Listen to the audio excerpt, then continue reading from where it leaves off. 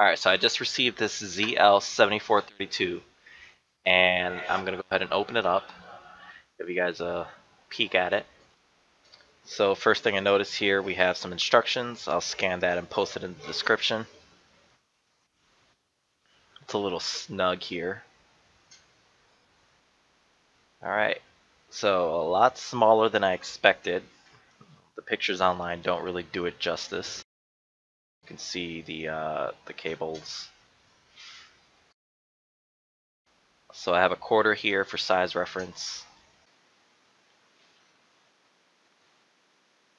And it's just a little bit bigger than a quarter.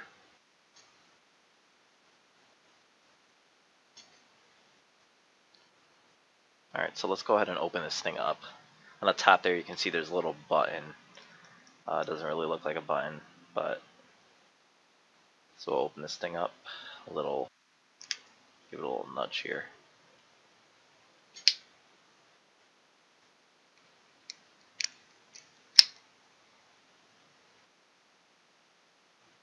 So it looks like we have two relays here, a power supply, relays right there, power supply.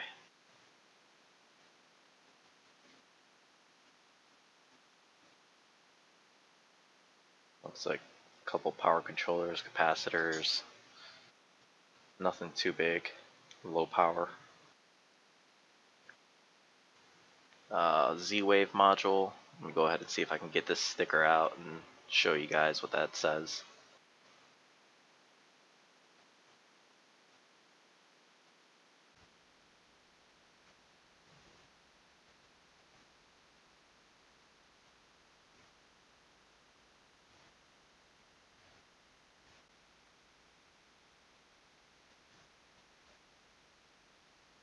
I'll just put this here for safekeeping so I don't lose it.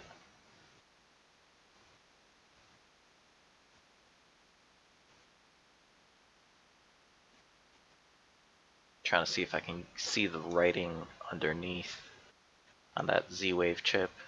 That what kind of module it is. Looks like a module kind of soldered on onto another board.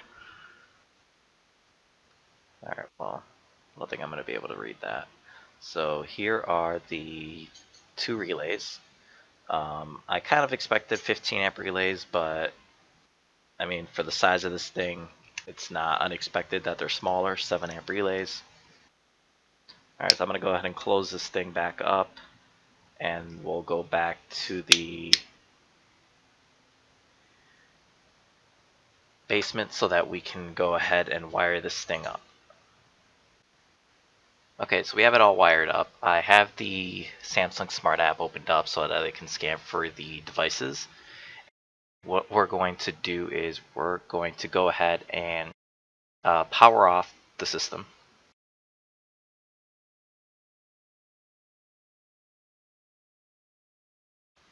There is a little button inside, which I'll show you in a second, and you just hold down the button until it triggers a reset.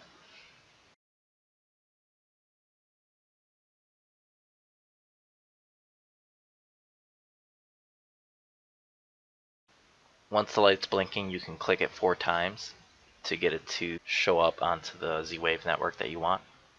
You may also try turning on and off the switch 4 times. And there we go, so we have it showing up. So I'm going to go ahead and save these two devices here. So this is a 2 relay switch.